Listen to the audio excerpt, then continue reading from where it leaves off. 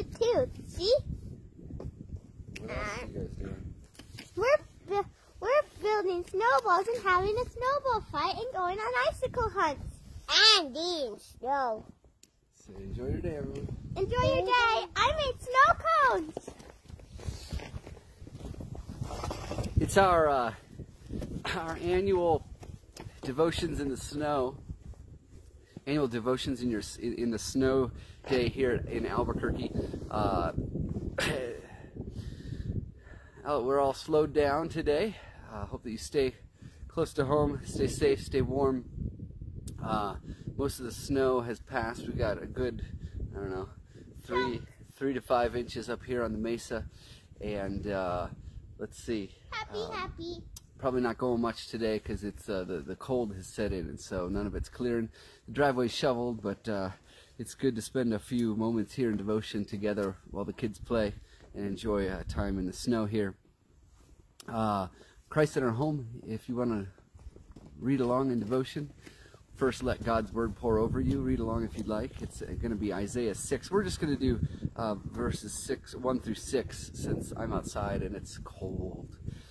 Here we go. In the year that King Uzziah died, I saw the Lord sitting on a throne high and lofty, and the hem of his robe filled the temple. Seraphs were in attendance above him. Each had 6 wings. With 2 they covered their faces, and with 2 they covered their feet, and with 2 they flew. And one called to another and said, Holy, holy, holy is the Lord of hosts. The whole earth is full of his glory. And boy, can you see the glory of the Lord in a bright white day filled with snow like this, my friends. The pivots on the thresholds shook at the voices of those who called, and the house filled with smoke. And I said, Woe is me, I am lost, for I am a man of unclean lips, and I live among a people of unclean lips. Yet my eyes have seen the King, the Lord of hosts. Then one of the seraphs flew to me, holding a live coal that had been taken from the altar with a pair of tongs. Word of God, word of life. Let's share a devotion together here called Reluctant But... Boy, where's the brightness on her phone? Hang on. Well, I don't know. This is what I get for being on lots of different devices because I don't have one here at home. All right, Reluctant But Sent. Oh, Reluctant But Send Me is the title of our devotion. Woe is me, I am lost, for I am a man of unclean lips, and I live among a people of unclean lips. There, verse 5. All right, a deeply faithful woman, Debbie, always brought her 2 school-aged children to church. She got along well with everyone and loved helping out. Yet, when given the opportunity to lead a Sunday school class, she declined, explaining, I am not qualified. I didn't even go to college. Later, Debbie admitted, I'm scared.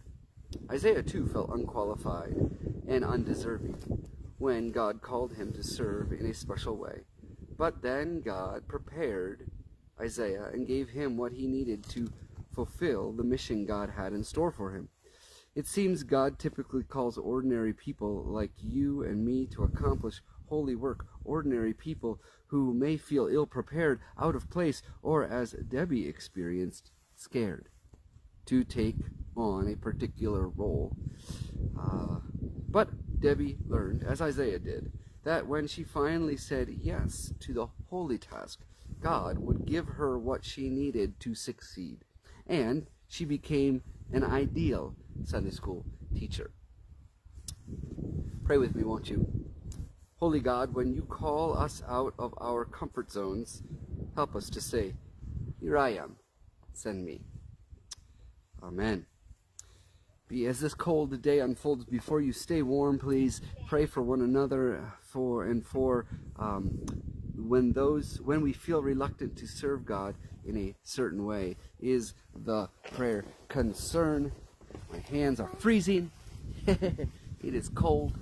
But thanks for spending a few moments with me and Addy and Benny, dwelling in God's Word richly. I hope you enjoy the rest of your day today. Are you ready? Go ahead. I told them they could throw a snowball at me when we were done. Hope that brings you some delight and joy today, friends, and be well.